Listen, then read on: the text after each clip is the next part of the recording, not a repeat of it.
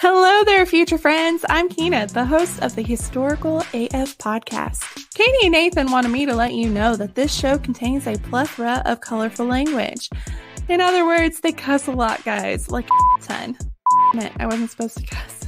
Anywho, if cursing isn't your jam, then this may not be the podcast for you. But if you're down for some F-bombs and you dig comedy history podcasts, then you're going to love this episode and you should head on over to my show. Historical AF is a boozy and lively foul-mouthed comedy podcast. We are a historian, that would be me, and some special guests delivering the funny, weird, spooky, and morbid historical nuggets you never knew you needed in your ear holes. Cheers, bitches! Hi, this is Katie. And this is Nathan. And you're listening to Queen's Podcast, the show about badass women in history.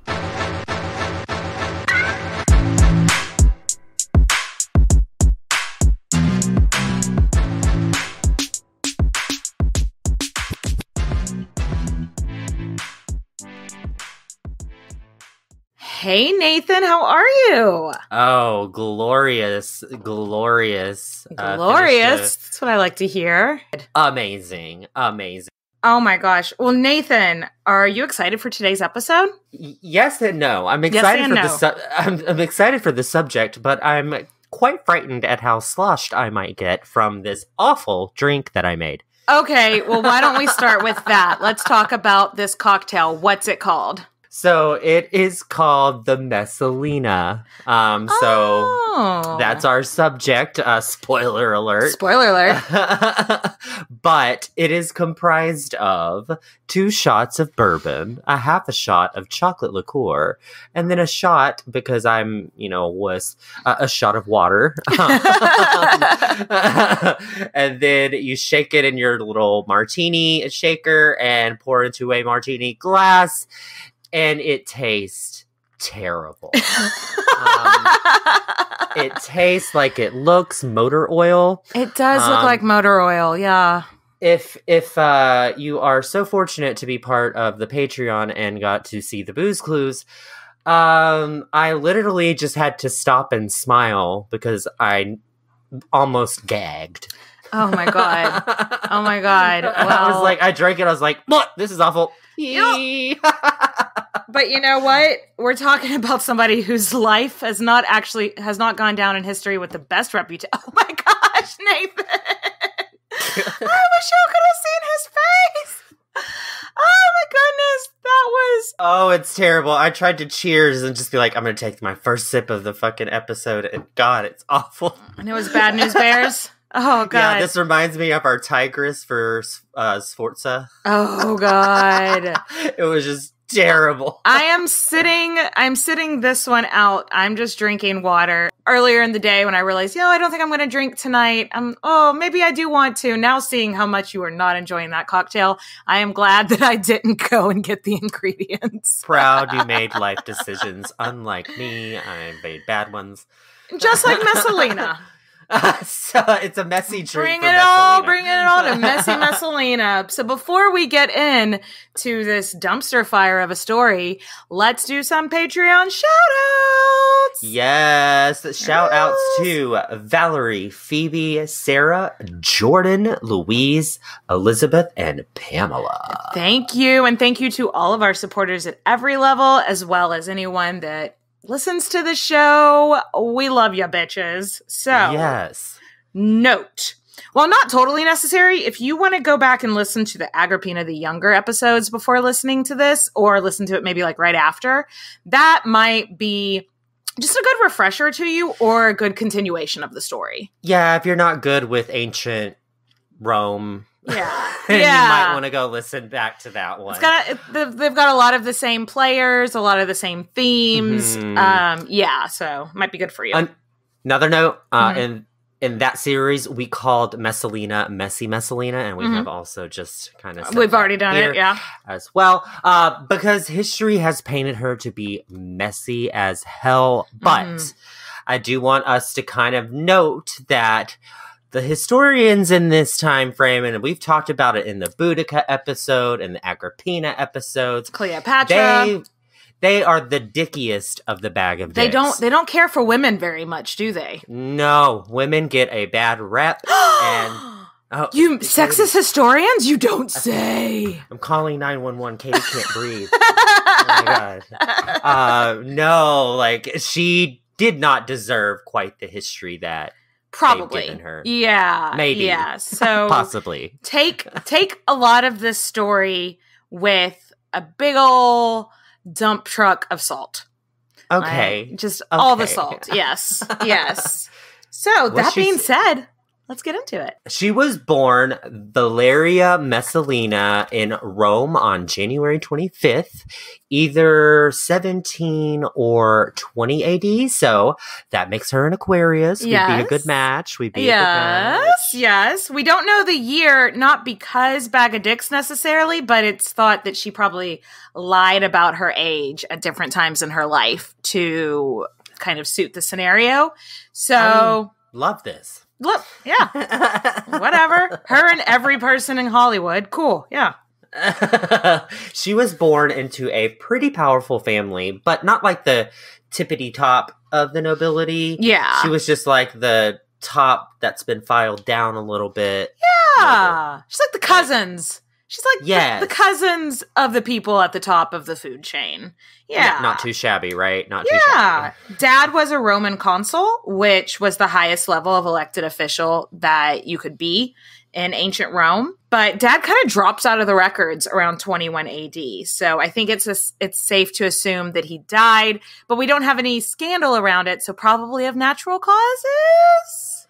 Question mark.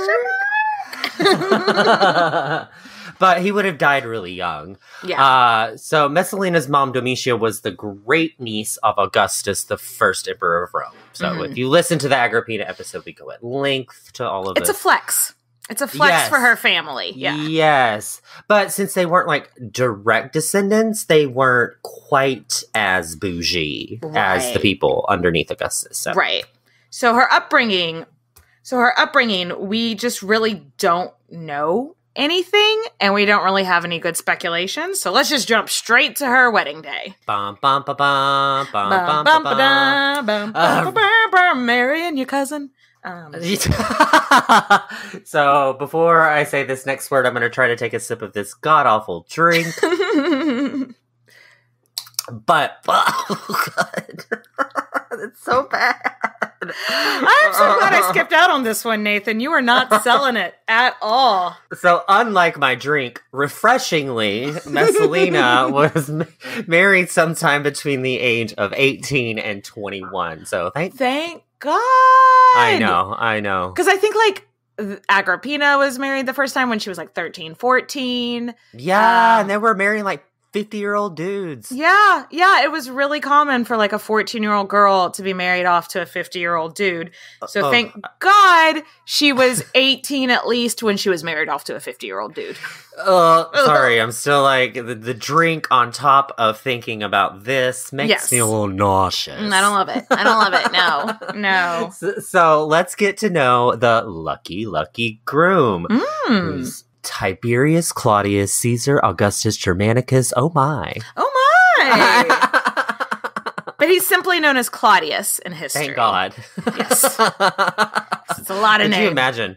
Yeah, it'd be like, no, thank you. Pick a name, buddy. Yeah. Now, Claudius is from the tippity top. The very, very good family. So this was a fucking jackpot for Messalina and her family. Yeah. Historically, she's been painted as a very ambitious woman. So if that's true, she probably wouldn't have cared that he was almost 50. She would have just been happy about like an upgrade in her status.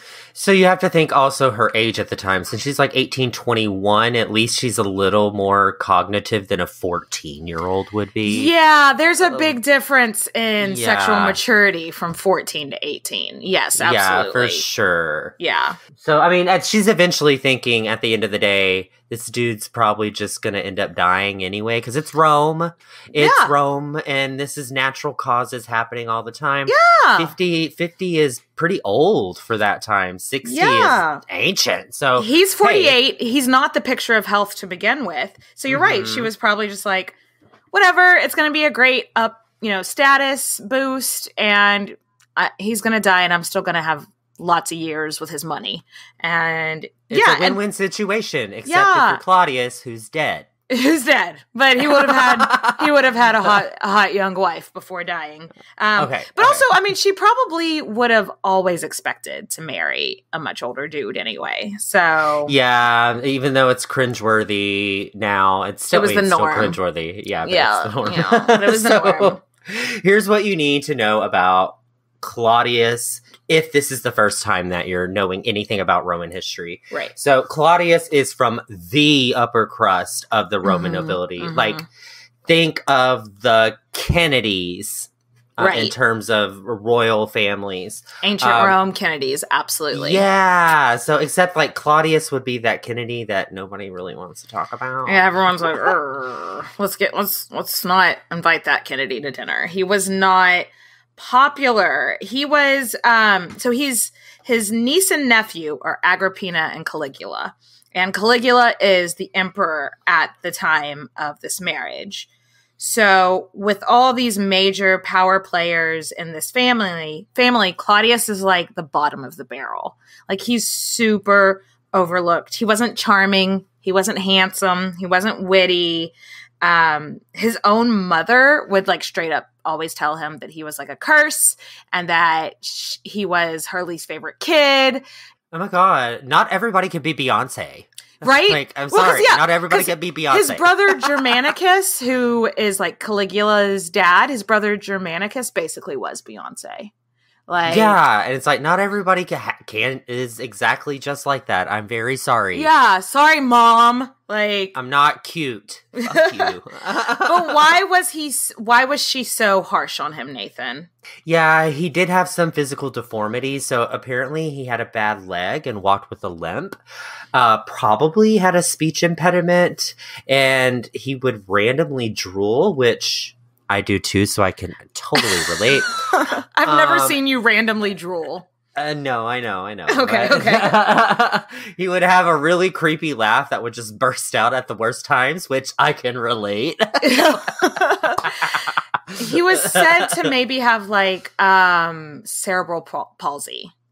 So, but back then, like, we obviously can't diagnose him or anything. That makes me real sad. I know. And back then, we've talked about this before, physical deformities, they equated to something's wrong with you. Like your spirit. Or you're cursed or something. And so even though he turns out to be like probably a pretty smart guy, the first half of his life up until his marriage to Messalina, people just thought he was a dud. Oh my gosh, that's terrible because he's fully able to do what Anyway, we'll get there. A lot of people, complete side note, and people let us know if you want to hear about this on Patreon maybe. A lot of people think that Tyrion from Game of Thrones is based on Claudius.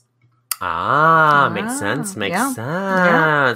But obviously Claudius is not taken seriously because they are not cool with being disabled back then. Yeah. Because they just assumed that he was stupid and slow, and he wasn't viewed as a threat to his nephew Caligula. So he's still rich, and in the eyes of Messalina, she really probably wouldn't have any complaints about any of this. She'd just be like, I don't know. But we really have no idea. We have no idea what the nature of their marriage was, though the story goes that Claudius was obsessed with his new bride.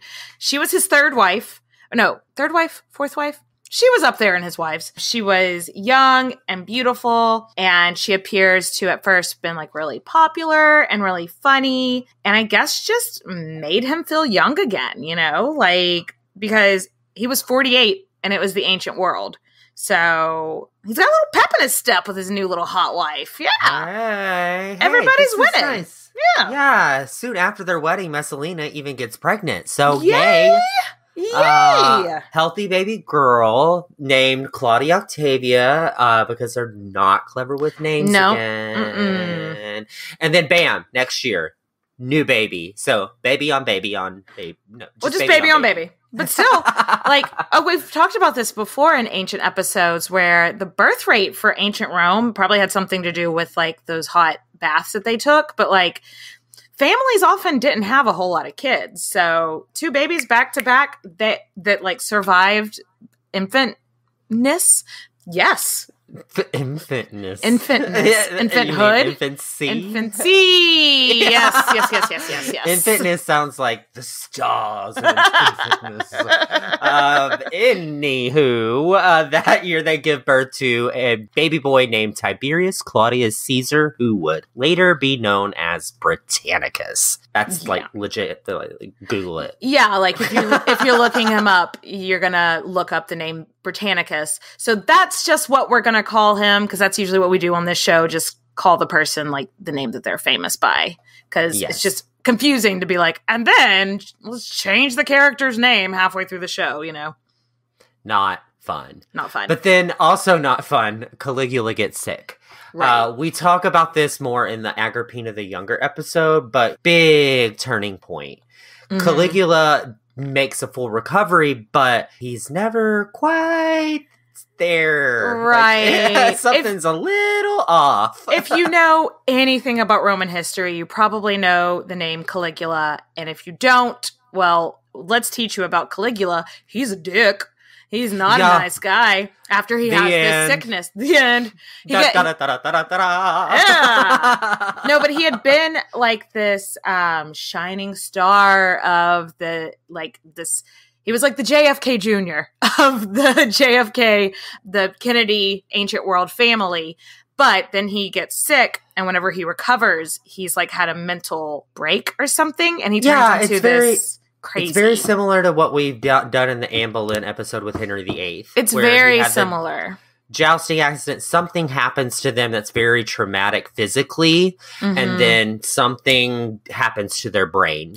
That something clicks and they're just now crazy. Yay! Right. But now he's Roman emperor with like unchecked power, and one of his greatest joys in the world as emperor is making his uncle's life a living hell, which is... That's so sweet. I know. Family activities.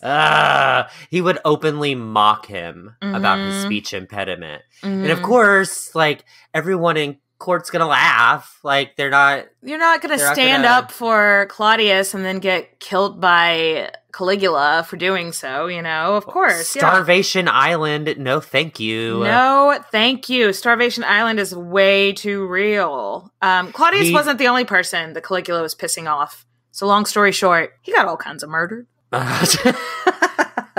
Caligula got all kinds of murdered. So he'd be dead. Bye, Caligula. Like he's not long for this story. Yeah. And when this happens, it was a really scary time for the immediate family. Like, for real, like, are they gonna come and murder me too? Right. I mean, that's not far-fetched. No. And I couldn't find anything about, like, so when Caligula was assassinated, we think that Claudius maybe was in on it. But then when the assassins killed the Caligula's wife and 2-year-old daughter is when Claudius probably went, like, and ran home like, oh shit. Like, they're coming for all of us. So I couldn't find out where Messalina would have been at the time. I like to think that hopefully he gave her a heads up, like, hey, go to your mom's house for a few days or something. Yeah, because otherwise that would be real scary. Right? And Britannicus was only like a few weeks old. Like, she had a newborn. And so if she was home and these guards show up to her house, she could have been like, are they here to kill me and my kids? Because we're, like, next in line, like... So after Caligula, a.k.a. Little Boots... was killed. He died. Yep, he did. Claudius ran. He kept running. He was running. And the assassination had killed Caligula's wife and kid, and that was actually not part of the plan. Right. So in, Claudius's eyes, he's thinking, oh my God, they're killing the whole imperial family. They're coming I'm for dead. me. Yeah. Yeah. It's gonna be Romanovs. Yeah. Yes, very, very yes, much. Yes. So when the council came and found him to declare him emperor, the story goes that they found him shaking in his sandals behind a curtain. So, and again, we don't know where Messalina was. So I really wish that we knew what was going on. And he's convinced they're going to kill me. But instead they're like, you're emperor now. And it's like, didn't you just kill the last guy that was emperor? And they were like, yeah. And he was like, do I have a choice here? And they're like, absolutely not. And it's like, cool. That's what would suck about being royalty. Is Right? It's just like, you might get killed, but that you got a fancy palace. Cool. So yeah, if Messalina was there for that, she must have been terrified. Like, what the fuck is going on? But best case scenario, they didn't kill her. They made her empress. Hey. It's not a bad plan. Not a bad plan. So Not a bad turn of events at all. Exactly. Now she's empress, and that's where all the fun begins. New empress, who dis? It's Messalina, bitch. Bitch! Yes. This is where she becomes Messy Messalina. Let's get real. Yeah. So I think it's important to recognize that all of the sources that write about her are hugely biased. First of all, none of them were fucking there. None of them were alive during her lifetime. We talked about that with Boudica too. Like in Boudica episode, it's like centuries later they're talking about this. Like, you weren't even there, bro. She doesn't even go here. She doesn't even go here. So none of them were alive. One big source is Tacitus, and he hates Claudius. And he loves to write about Claudius as this guy who is just easily led by the last person he talked to, especially his wives. And bag of dicks. History yes. is a bag of dicks. Yes, he paints Claudius's wives as like these super manipulative women. So we can't really take him at his word. Yeah, and then another source is a poet named Juvenal who wrote satire. He was a satirist, yeah. Like poet or like source in quotes. Yeah, another and source. right, and it's all political satire, so you can't take it seriously at the end of the day. He was also, again, born after her death, wrote the satire. I mean, it's like watching Diana the Musical and quoting it as absolute fact for references on Princess Diana's life. Right. No. Right. I wish Diana the Musical had actually been satire, though. But yes, that's a very good comparison. This poem by Juvenal, we're going to go into a little bit later in more depth. But the fact that anyone takes that as a credible source is bullshit. Bad. Yeah, bullshit. And then there was Suetonius, and he's basically like a gossip columnist, I feel like. So, yeah, these aren't really credible sources, you know? Yeah. Again, dumpster truck full of salt. Dumpster truck full of salt. But that being said, let's get into the messy shit. Oh, God. So 41 AD was a huge year for Messalina. Huge. She has her baby boy. She becomes empress. Her son becomes the heir presumptive. Because baby boy, you been on my mind. Fulfill my Regency. So things are looking good. Yeah. And at the beginning of Claudius's reign, Messalina was a fucking hit.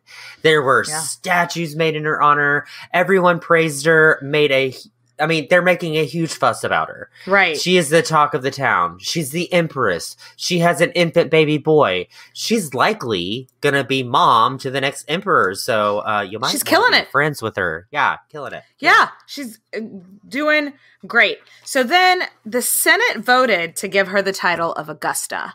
A huge oversimplification of what this means is it's just like the highest title a woman could get in ancient Rome. It's like almost next to being like a deity, kind of.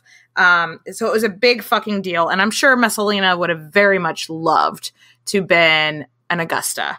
The only other woman who had ever received that title at this time was the wife of Augustus, so the OG empress, if you will. So I think this reason the Senate wanted to do this was that Rome just went through fucking turmoil in the last few years with crazy Caligula. Yeah. So they wanted to paint this picture of like a happy imperial family. It's like a PR makeover for the Roman imperial family. Yeah, let's put this empress up on a pedestal. Let's, really talk up this new emperor.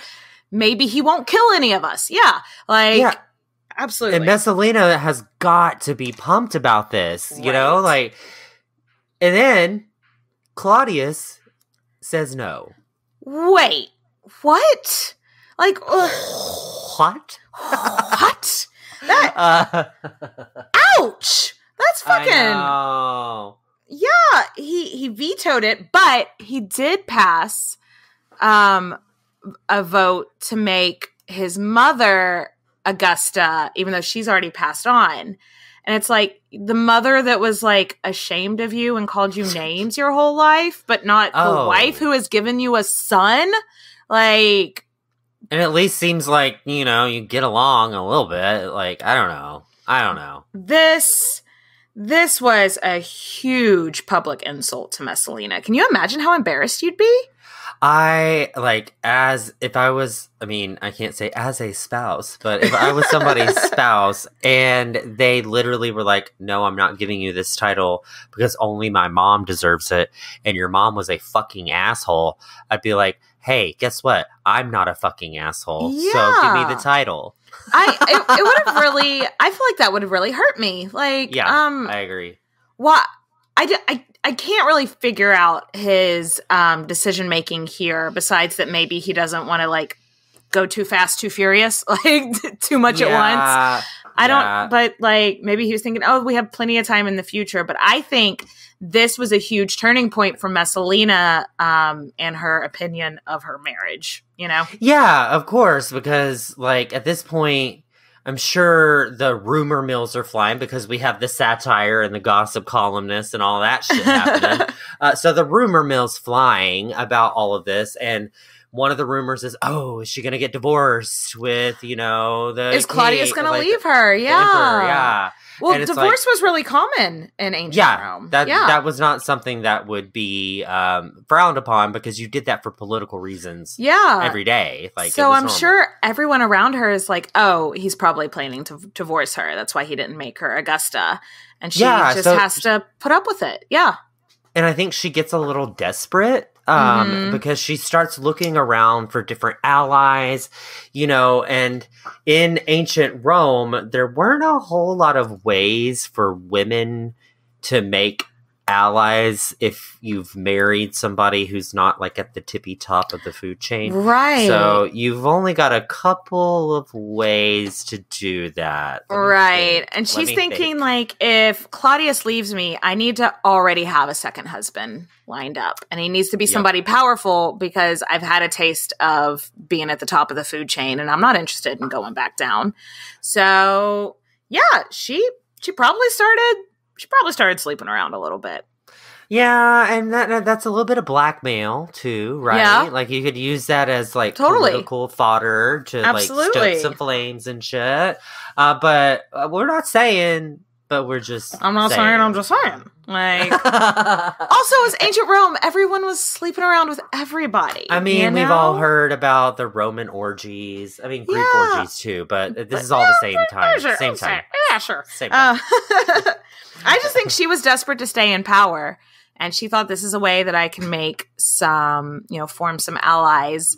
And so she started sleeping around. But like, I don't think she was a nymphomaniac. Like we're going to talk about how she has been portrayed. No, I don't think so either. I think Messalina was desperate to stay in power. But I don't think she was as bad as they put her. She was thinking about her future. Right. She was thinking like, if her he son's leaves future. me, what am I going to do? Like, if Claudius leaves me? So she's got to look at some other options. Exactly. So I think that this is a good place to take a quick break, and then we can come back and see what some of those options were.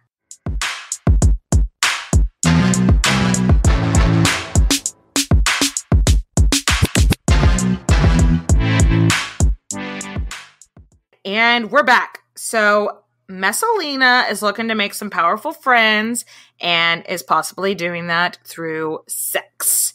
But bow chicken, bow cow.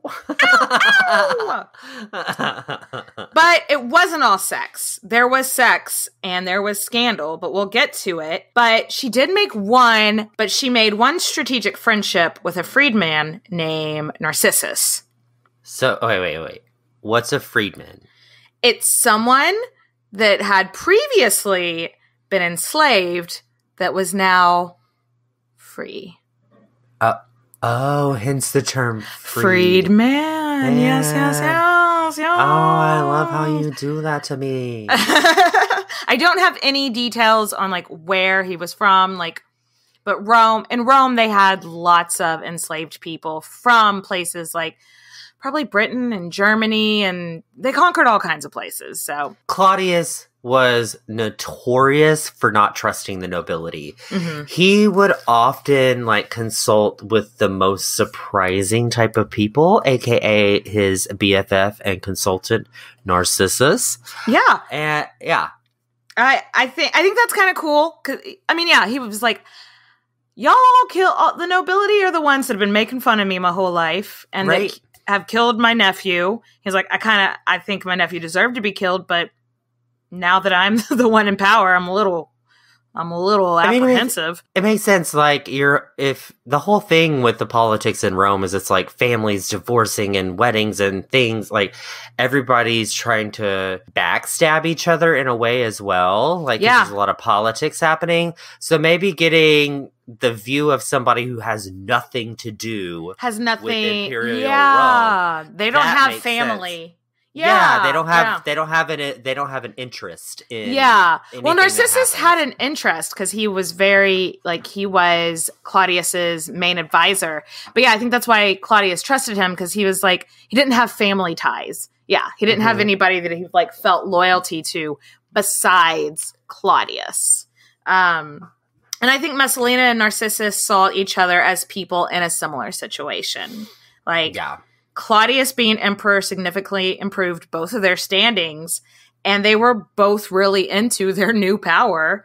Yep. And so the two start spending time together, planning who they were going to take down next. Allegedly.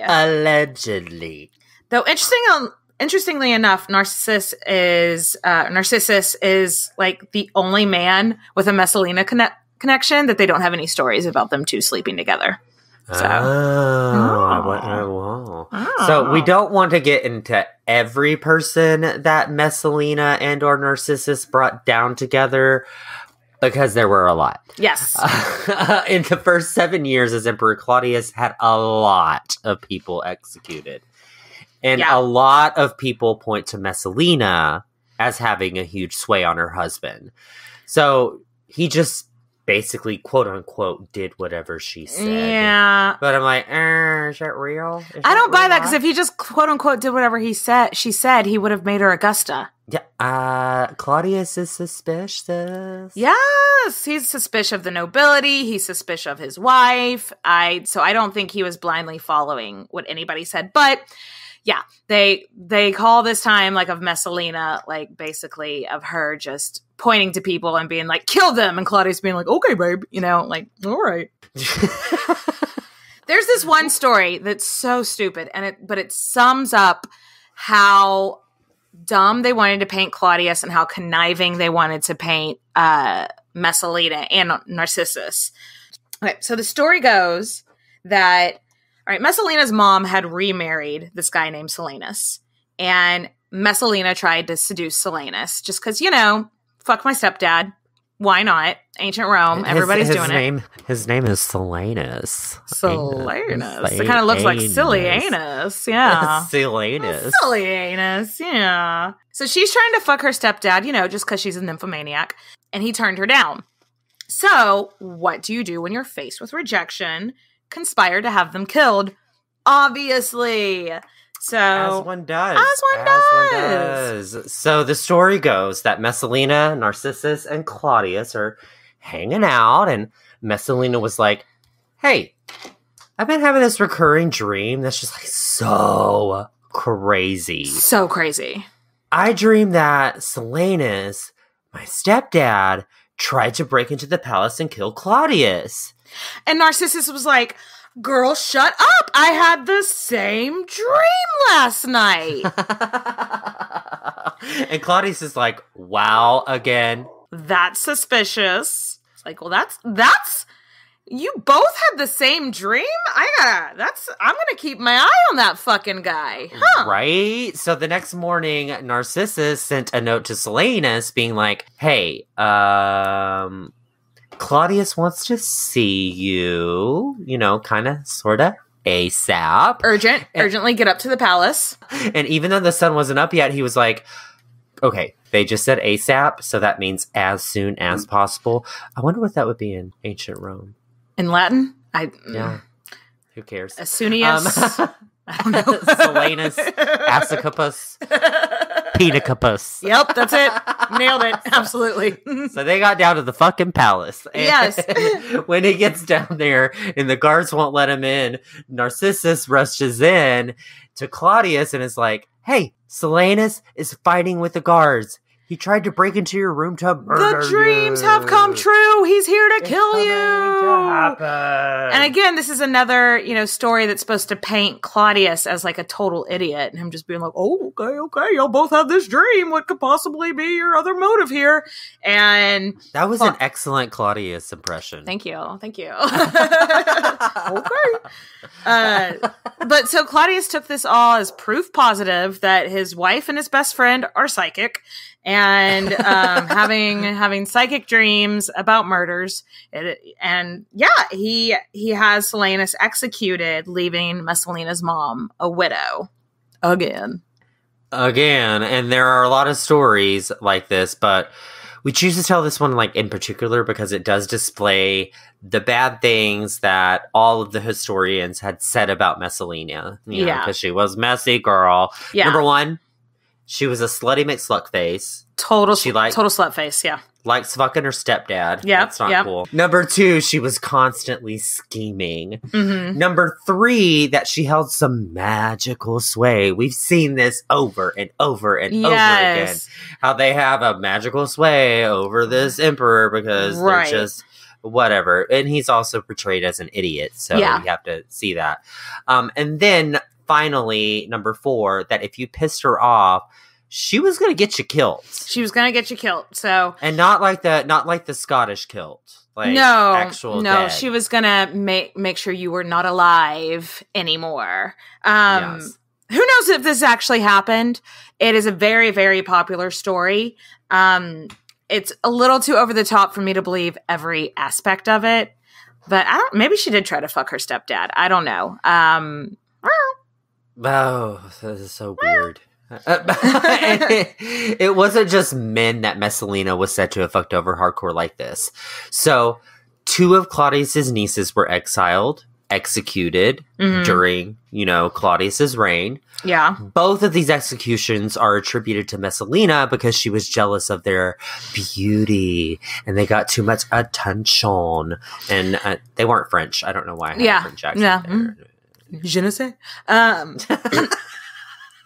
I struggle to believe this, though, just because. So one of the nieces that Claudius got killed was Julia Livia, and she had been part of the plot to kill Caligula the first time. There are several plots to kill Caligula, but she had been part of the first plot to kill Caligula. So I think that more tracks with Claudius being nervous about the nobility killing him. This is literally coming in line of why Narcissus is an advisor, is he's like an outsider, no family connections. Yes. No family ties. We need to insert the theme song to Family Ties. Right? We should. Sure. So let's shift gears into sexy sex gear. Let's put this shit in sex drive. Yeah. Yes. So this is what Messalina is most known for. Claudius would be gone for long stretches, and as we know, Messalina, she's just a hoe for show. She can't keep it in her. She can't keep it in her toga. And I did okay. Get it, girl. Like, get it, girl. Whatever. This is Roman culture, and he's cheating on her too. So he has mistresses. Yeah. His biggest accomplishment was gaining the control of the islands of Britain, which meant he's got to be gone a lot. Right. And so the story is that when he was gone, Messalina just turned the royal palace into an orgy. It was just everybody having sex all the time. Non-stop sex party. I need a free ticket to this. You need an invitation to the Messalina sex party. I didn't get the Evite. Shit, I'm 2,000 years too late. So I thought it would be fun now for us to do some Queen's podcast theater. Because we are fans of the theater. We are thespians acting. So this is the famous satire written by Juvenal about Messalina that's so famous. But I would like to start it with that it is part of a like epic poem titled "Don't Marry." And just like each poem in the satire is about a different woman from history who was horrible. And so Messalina is the slut in the story. So that should tell you everything you need to know. Right, title alone should give you. So, all right, Nathan. So what we're going to do is Nathan's going to take a line from the poem and I'm going to put it in Queen's podcast English. Sorry, I just took a sip of that nasty ass drink, so I gotta clear my throat. Clear your palate. Hear how Claudius suffered. When his wife Messalina knew he was asleep, the empress dared at night to wear the hood of a whore, and she preferred a mat to her bed in the palace. All right, so what we're hearing here is that she preferred a dirty mattress on the floor and a nearby brothel to her fancy bed in the palace with her husband. And like we said, by the way, Claudius slept around too. And I don't think they were even sharing a bed anymore at this point. So, okay, that's a lot of speculation, Juvenal. She'd enter a brothel, the stank of old soiled sheets, and make an empty cubicle her own. Then sell herself. First of all, I love that they call sex workers workspace cubicles. But also, he's painted a picture here, hasn't he? Like I can smell this place. Yeah, it's not good. Her nipples gilded, naked, taking she-wolf for a name. She-wolf? We keep seeing that in history. There was Isabella of France. Margaret of Anjou, she was the first she-wolf. I love that for her. Second question. Why are her nipples gold? What is that? What gilded Valid. nipples? Was that I'm embarrassed to say that I did Google ancient Rome gilded nipples, and I couldn't find anything about it being like a fashion that like were they golden plated? Bras, or did she paint porn sites? You just got a lot of porn sites. Did she paint her nipples? Like, did she dip them in like some gel? Like, what? I need more information about her gold nipples. She'd flatter her clients on entry and take their money, then lie there obligingly, delighting in every stroke. All right, so there's nothing wrong with being sex positive, but I'm sorry, what? We're saying the empress of the Roman Empire was such a nymphomaniac that she would be into any dude off the streets. Do you know how bad people in history smelled? Like, she and like her dudes that she's actually fucking are the upper crust. So they're actually like taking baths every day. These are like fishermen and blacksmith coming off the street, smelling like they don't know what a bath is. And you think the Roman empress was just like, give me that fisherman dick? Like, what? When the pimp dismissed his girls, she'd leave reluctantly. Then she'd leave exhausted by man, but not yet satisfied. So the picture we're painting here is that it's closing time at the brothel. They're playing closing time. One more call for out. And she's like, no, guys, let's go to the after party. Everyone's shutting down their cubicle. And Messalina is like, no, I need some stinky Roman men up inside me immediately. Like, what? A disgusting creature with a filthy face, taking her brothel stench back to the emperor's bed. Why is her face filthy? Like, what? I don't even want to know. Again, Juvenal can paint a picture. I can smell her going back. Like, that was a beautiful reading, Nathan. Absolutely. You're welcome. You're welcome. Acting. I loved the side narrations. Yeah, I kind of feel like I need a shower, if I'm being honest. Right. So this was all written like a long time after Messalina's life. Yeah. But it does give you the idea of what kind of reputation she had. Exactly.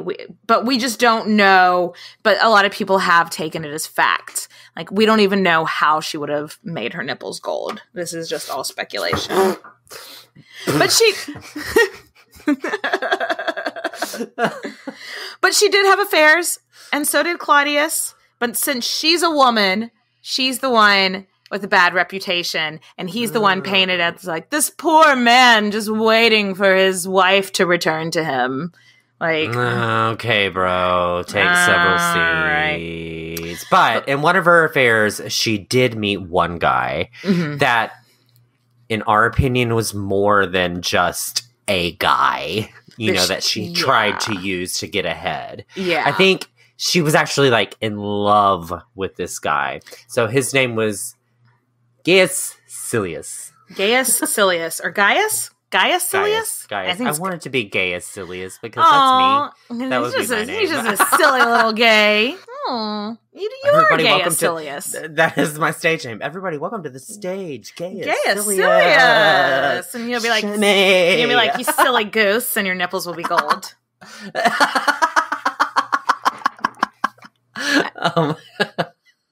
Silius was closer to her age. He was, I keep thinking he's like 2006 Barack Obama, basically. Okay. He's a senator. He's really popular. He's charismatic. Everybody's like, this guy's got some new and fresh ideas. He was the up and coming. I mean, I guess we could stick with the Kennedy as well. Maybe he's the JFK. I don't know. Anyway, he's just like this up and coming star. And I really do believe that she fell in love with him. And as far as I can tell, that after they met in 47 AD, there was no other man for her. Yeah. Now, according to sources, Silius didn't like her at the beginning. But he was like, oh, well, better roll with the punches and, do what she wants me to do or else I'll get killed. So he divorced his wife and Messalina started slowly bringing her belongings over to his house, like that, like that couple where they just like start bringing one suitcase at a time, and before you're like, hey, I'm bringing my couch over today. Is that cool? Yeah. Are you okay with that? So I take issue with this description because like they were not discreet about their relationship, and surely if he wasn't like, love makes you do dumb things, and like if he wasn't thinking with his heart, like he would have been way more discreet. So I don't know. That's my opinion. That's my 2 cents. Yeah, I think it's like either it's like that's just a really dumb move. Just like what? I think they were drunk in love. Yeah, yeah. What do you think? You think that they were actually in love? I I do. Yeah. Because there's no other reason why you would do that with the emperor's wife. Like everyone else was real discreet about it, but they're like out in public making out at the forum, like just funny thing happened on the way to the forum. The empress was making out with some dude. Yeah, exactly. Messalina does not want to divorce the emperor though for this random dude she's making out with on the funny thing that happened on the way to the forum. Yes, absolutely. But she did want to get him in. She's going in. Oh, she wanted to get him into the inner circle of advisors. Yeah, and so her former BFF Narcissus is like, he didn't like that. He loved that Claudius only wanted to surround himself with other freedmen and other people that were kind of like didn't have like such a cush beginning in life. Narcissus saw this as a threat when he was like, you're trying to bring a senator here? Like, look at this guy. He's fucking 2006 Barack Obama. Claudius is never going to listen to me again. What are you doing, Yeah, and then on top of that, Messalina went after another freedman in Claudius's inner circle. So the story goes that Messalina was sleeping with this other freedman because she just can't get it. She just can't get enough. Yeah, and she's with Polybius, and when she got tired of him, she had Claudius just kill him. Yeah. Hey, I'm done with your dick head, so off with your real head. And this is like the Messy Messalina part of it. Just off, done with your dick head, off with your real head. Like, yes, 100%. More than likely, it's probably just Polybius got like too big for his britches and like started telling Claudius what to do a little too much. But because history is a bag of dicks, no, Messalina got sick of fucking him, so had him killed. And Narcissus was like, I was fine when we were taking down the rich folks, but now that you want to take down the freedmen and move your rich boyfriend into the palace, they went from friends to enemies real fast. Put a pin in that. Okay, so detour. Skirt. It's time to talk about Agrippina the Younger. We have like 3 episodes on her, so we're not going to spend too much time on her, but she is. This part's important. Yeah, we gotta be brief. But Agrippina the Younger is Claudius's only surviving niece from his brother Germanicus, because remember, he had like all the nieces executed. They're just killing family members left and right, left, right, and center. So Agrippina the Younger lays real low because you're gonna die, girl. But then Agrippina the Younger was smart, and so she was like, "You know what? We're just gonna sit at home. We're gonna stay at home. We're gonna watch Netflix. We're gonna watch ye old Netflix." But then, fast forward to 48 AD, Messalina has been empress for 7 years now. So her son, Britannicus, was also about to be 7. So the Emperor Claudius decides to hold this event called the Secular Games. So it is a huge event. Huge. Like, I kind of was comparing it to Mardi Gras because like it's just a big party, even though like the actual reason for it is based in religion. yeah. Mardi Gras Fat Tuesday. Yeah. But it was just a big party. It was a big fucking deal. The entire country basically comes out to the Secular Games. And Messalina is the wife of the empress, so she wants to fucking shine, baby. Shine. It is my time to shine. Shine bright like a diamond. Yes, absolutely. Yes. So she and her son and heir, Britannicus, they are looking fabulous, dripping in toga eleganza. Toga jewels. They show up looking like this is our time for our adoring public to see us. And rightfully so. They are running the country at this time, expecting to see that people are going to like cheer them and stand up and give them a standing ovation, and get this huge reception. And they got a good reception. They did. Yeah. It was not bad. Like, they entered the games and everyone was pretty happy to see them. Yes, woo! But then shit got real and Beyonce showed up. Beyonce showed up. Beyonce showed up, and Beyonce is Agrippina the Younger, and I guess her son Nero is Blue Ivy. And yes. The only time we'll ever make that a comparison. But Agrippina and Nero walk in, and the crowd fucking loses their shit in a way that they just did not do for Messalina and Britannicus. Like, they were just so much more excited to see these people.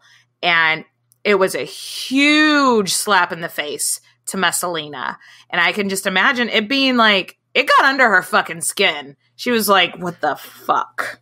Oh, I bet so. So was Messalina first and then Agrippina second? Yeah, Messalina and Britannicus came in first. And so then that's a message on timing.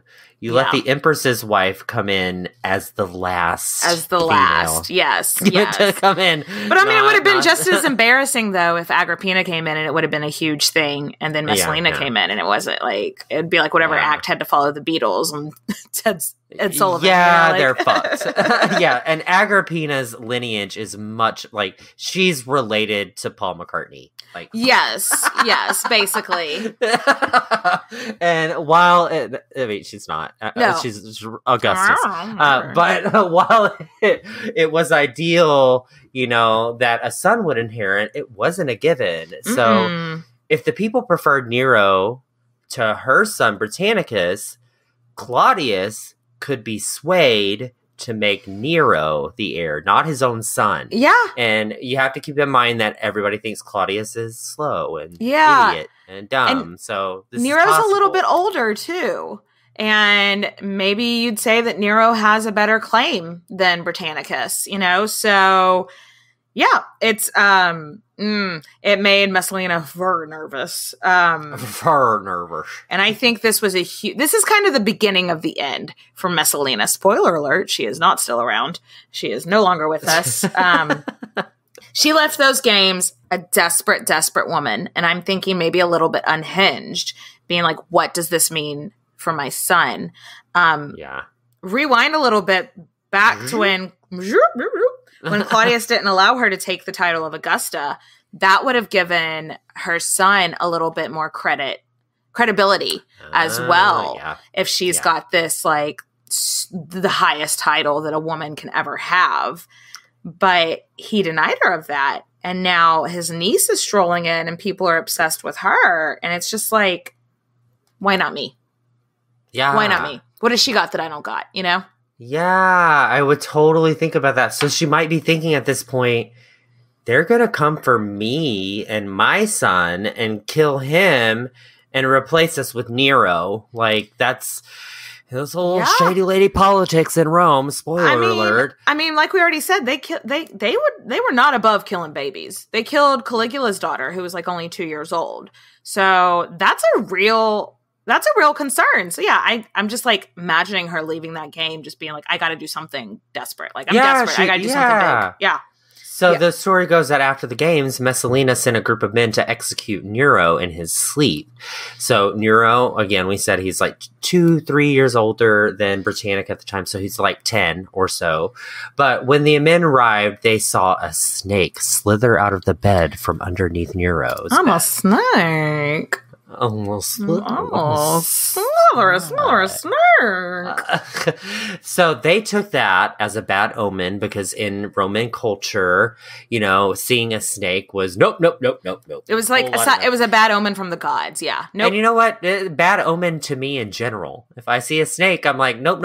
Whole lot of nope. That situation, they abandoned it. Yeah. Yeah. This story is another one of those tales that we don't know if it actually happened, and if it did, we don't know if Messalina was behind it, but we do know that Nero and Agrippina told everybody about it. Yeah. So it could have also been Agrippina making the story up to make her son like this godlike figure because protected by the gods, and this is the woman that wants to kill him. Yeah. So let's discuss that just for a second. Do you think she was desperate enough to have made a move like this? No. You don't think so? Not. I honestly think Agrippina saw what happened and was like, this is good timing. Like, and was like, I have a good group of people behind me, Okay. Germanicus was, So you think that Agrippina made up the whole story? I do. Okay. Heard it here first. Queen's podcast. I don't know. I don't really know how. I think she may have been desperate enough, but yeah, we just don't have enough information to know if it's true or not. But in the eyes of Rome at the time, it did happen. So yes, I do think Messalina was starting to lose her shit a little bit. Like I said, she's desperate, and that is the only reason I can kind of try to make myself understand what happened next. I also think a lot of heavy drinking was involved in what happened next because just two drinks of her cocktail that was Girl, I feel messy. She had 2 of these cocktails and she was fucked up. I do think she was losing her mind a little bit. I think she was super paranoid and I think she was super drunk. So that being said, let's discuss the final act in the mess that is Messalina. So her downfall. You Yes. remember Silius, right? I do. So, it's not Nathan Gaius Silius. Not Gaius Silius. Gaius Silius. So him and Messalina have been going strong for a year now. So she'd convinced him, you know what? You should divorce your wife. And she had been slowly moving her couch in, her, refrigerator, her 70-inch TV. Yeah. All her shoes. of her electronics. All her shoes. Everything. And then one day, so Claudius was out of town and she married Silius? Question mark. I don't understand that. I have tried to read this from every possible angle and I don't understand. Like, why? I don't understand. I don't. So she was still married to Claudius, Emperor of Rome. Yeah, and maybe you've heard of him. And ancient Rome does not believe in bigamy. This is not normal. No. But allegedly, while Claudius was out of town, she and Silius threw a big, lavish wedding over the top. But invited everybody. That was everybody. Why would they do this? Why? It doesn't make sense. The math is not mathing. I don't understand. Like, you are the expert on math too. I am the mathing expert. We're not the only people in history that have viewed this and just kind of been left a little bit stumped. Like, some scholars do say that Claudius had already signed off on them getting married. So Claudius and Messalina were discussing getting a divorce. And so he'd already given his blessing that once we're divorced, you can marry Silius. That we have no proof of that. That's just a theory. But why wouldn't she have waited? I know. It doesn't make sense. Or there's another theory that this lavish party was maybe it was just pretend. Mm-hmm. Like they were pretending to get married at this huge party. And this is like I said, they were drunk. They were just drunk as hell. And maybe this would be fun.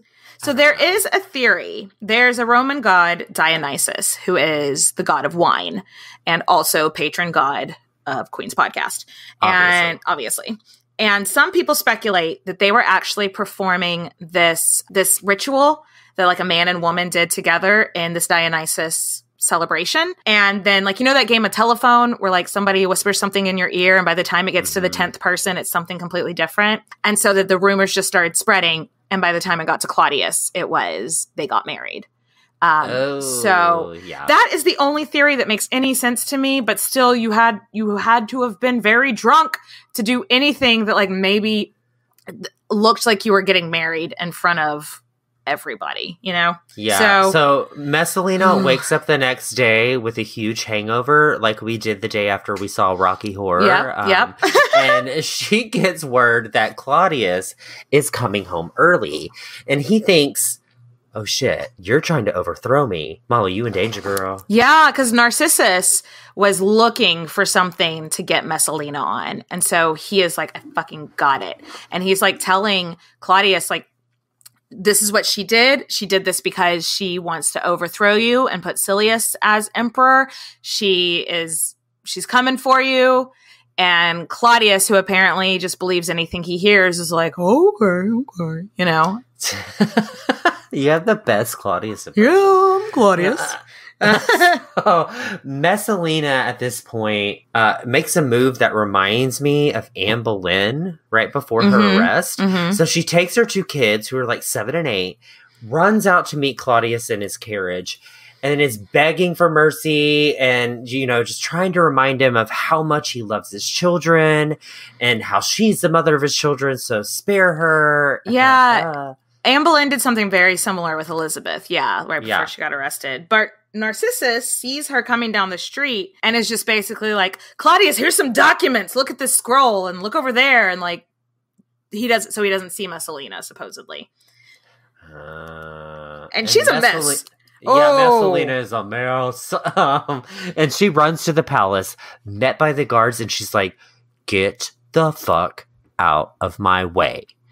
And they're like, nope, sorry. We have orders saying that we can't do this. Would love to let you in. We can't do it. She's panicking. And then Narcissus comes down and is like, you have a lot of nerve to show your face around here. Yeah. And they get into this huge screaming match, but Narcissus came prepared. He's like, I got a list of all your transgressions. You've been sleeping around with every senator in town.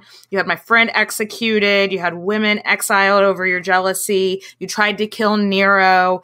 And he's like yelling this in front of like everybody. And it's kind of like starting to form a crowd of people being like, what the hell is going on? And yeah, so she's like, she realizes that she is not going to win this fight with Narcissus. So she gets the fuck out of there. She runs the fuck off. Like, anxiety. I can feel her anxiety through time. Like, I'm just imagining her with this pounding headache and just like panicking, like this bad. She ends up at these gardens that she loved. We didn't have time to go into this story about how there were these gardens that she loved, and she had the guy that owned it killed, allegedly, so that she could have them. And so, because there's just so much murder in this story. Yeah, and then she has a nervous breakdown, and then she sends for her mother, like, you know, I want my mommy too. Yeah. And maybe her mom's like, shouldn't have tried to fuck my husband. I don't know. Yeah, but Roman bitches are brutal as shit, and we've talked about this before. But her mom's advice was, kill yourself. Kill yourself. That's the only honorable thing to do at this point. And yeah, her mom's like, look, I'm going to be straight with you. This is bad. This is real bad. The only honorable thing to do is to take your own life. And like me, Messalina, didn't do it. I would have been like, Mom, there are so many other options. We could just run away. We could get disguises. We could go back to the brothel. I'm very popular there. I'll just stay there. In Roman society, her not doing it was seen as being a coward. Right. Like, today's standards, we'd be like, what the hell? But back then, that was normal for nobility to be like, all right, I'm no longer in power, gotta kill myself. Right. Like, what? So back at the palace, Claudius is having dinner, and apparently he's just really confused about the situation. And he's like he's making a pros and cons list about like, what do I kill my wife? You know, like, and apparently he's actually leaning more towards, well, she's the mother of my children and everybody makes mistakes, and like is leaning more towards some kind of clemency. And, is like, have I been the ideal husband? There's bad on both sides of this relationship. Let me think about this a little bit more. Yeah, and Narcissus was like, oh, that's a really interesting concept. Clemency, okay. You say. BRB. BRB. And then he goes and tells the guards, Claudius says to go kill Messalina. And then they do. They do. They're just like, he probably did. That seems like kind of a logical step in this situation. So Empress Messalina, while in her favorite gardens with her mother, was run down and killed with her mother as a witness by the guards in 48 AD. Immediately after, there was a huge attempt to straight up erase her from history. I mean, they kind of did. Like nothing. Like that's probably why we don't have anything written about her until everybody in the story is dead. Like, because it was like complete erasure from history. All statues. She had all the scrolls, anything with her name on it, gone. It was done. It was just gotten rid of because you had like Nero right afterwards. And spoiler alert, that wasn't great either. Yeah. Well, I mean, and Agrippina became such a powerful person right after that. And Agrippina had so many reasons to like erase her from history. So, however, we do know that she existed now. And let's be real, her reputation is horrible, but she was a desperate woman working with what she had in a time that didn't leave a lot of options for women. So you know what? Let's raise a glass. Let's raise a glass. Messy. And this drink was real messy. I got messy. From a girl, Messy Messalina. Messy Messalina. Cheers, bitches. Thank you so much for listening, everybody. Bye-bye.